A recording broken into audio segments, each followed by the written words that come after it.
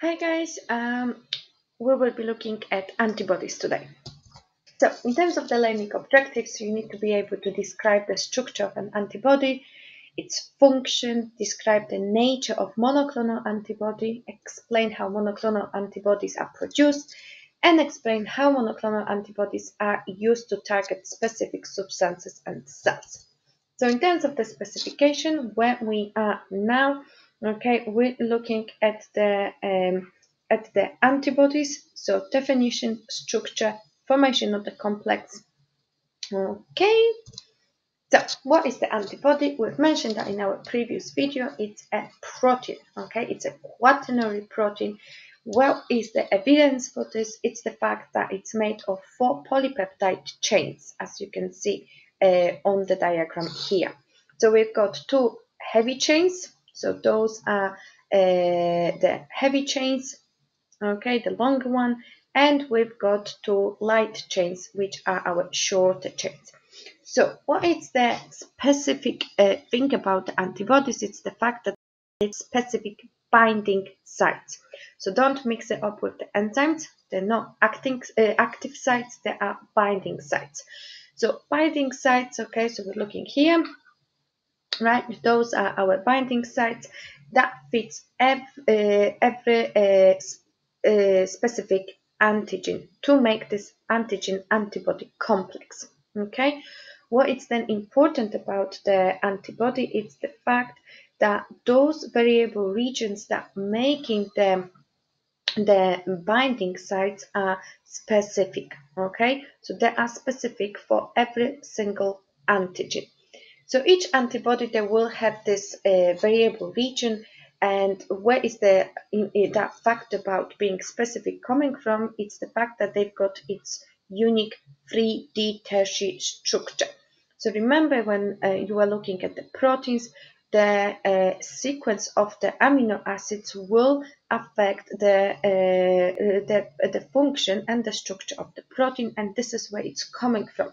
So that different amino acid sequence that will be complementary to one specific antibody.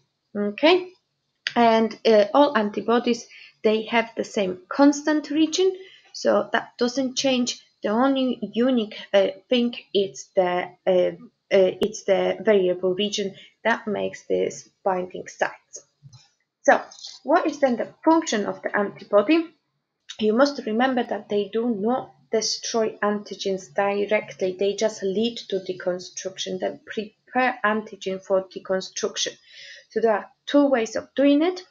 First way is the fact that antibodies cause agglutination. So what is the agglutination? So glue, okay, it's like joining those bacteria together. So as you can see on this picture here, they join them together, so they're making those clumps of bacteria to make it easier for phagocytes to locate them, as they will be then less spread out within the body. Another thing, they could serve as markers. So they will then stimulate phagocytes to engulf the bacteria cells to which they are attached. Okay, so monoclonal antibodies, then what are they? So those are antibody, of course, with the specific 3D tertiary structure, complementary to binding sites on the protein. Okay, mono means one. Okay, so monoclonal antibodies, they will be the same. So there is a huge variation in the antigen. Okay, same like you're thinking about flu. It's plenty types of flu. Okay, each of them will have different antigen. So on the surface of the bacterium or different microorganism causing disease, we're going to have many different types of the antigen, and each of those antigens will then induce a different B cell to multiply and form a clone of itself, right? So each of those B cells will then produce a different antibody. And what is then a monoclonal antibody? It will be the monoclonal antibody that is produced from the identical B cells. Okay, so means if they are produced from identical B cells, that they must be identical. So hence we call them monoclonal antibodies. So there are many uses of the monoclonal antibodies. Of course, in medicine, we can produce them outside of the body, and there is a huge number of the benefits provided by monoclonal antibodies. So how they are actually produced? So monoclonal antibodies, so they are the same, and of course we want many of them. So we're going to use specific cells to produce them. So let's have a look what we're going to use. Okay, so imagine we've used a mouse which was vaccinated, so was given a dead or a not really active form of the antigen to produce antibodies. So the spleen cells then from the antibody of the mouse will be collected. Okay, so we can do this outside of the mouse, and they will fuse with the tumor cells. Okay, and we call it myeloma cells. Why would you fuse it with the tumor cells? Well, because tumor cells, okay, what is cancer? Cancer, it's uncontrolled mitosis. So we can really quickly produce clones of this myeloma cells. So those fused antibodies with the tumor cells, myeloma cells, will form hybridoma cells. What do we do then with these hybridoma cells? We then grow it in the lab. So if we keep growing them in the lab, we can produce many clones of this antibody. So what will happen at the end of this process? The antibodies will be just collected. Okay, so there we go, the end of the story. We've produced plenty antibodies, monoclonal antibodies, which we can then use in the many different forms. So here, a quick activity for you. You can pause the screen now and try to even put those letters in the correct order. Right, ready now? So what is the correct order? First, the mouse was exposed to a non-self material, okay, so to the antigen against which an antibody will be produced, and it's required.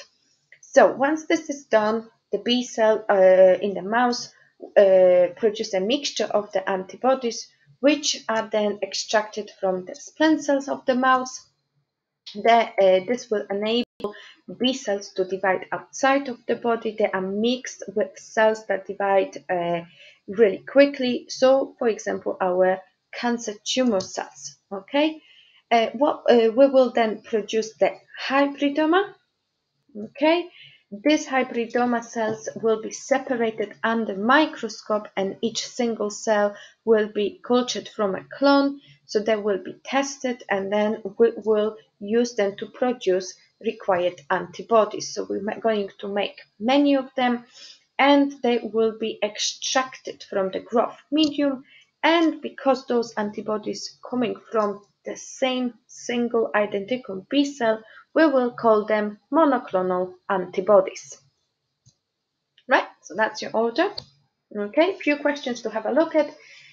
NMO, it's a disease that leads to damage of nerve cells in the spinal cord, and a person with NMO produces anti-AQP4 antibody that attacks only those nerve cells. And explain why anti-AQP4 antibody only damages those cells.